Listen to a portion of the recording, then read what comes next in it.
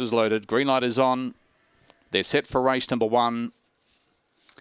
Away and racing, jumping quickly on the inside was Enjoyable, also showing speed out wide was Apache Havoc, who works across one of the fence. Rip and Jake came across with it. In behind them was Fish Finder. On its outside was Wise Kunak making ground well back in the field. Wise Abalone, Trendy Dingo, and Getaway Sticks last of all off the back. And Enjoyable, Rip and Jake up on the inside, rails perfectly. Rip and Jake goes up and strikes the front. Rip and Jake wins the first. Enjoyable second, 2.5 lengths away in third place. Wise Kunak. Fish Finder might have got up on the inside to finish fourth. It's in a photo there with Apache Havoc, and then followed by Getaway Sticks. Well back in the field, Wise Abalone and Trendy Dingo.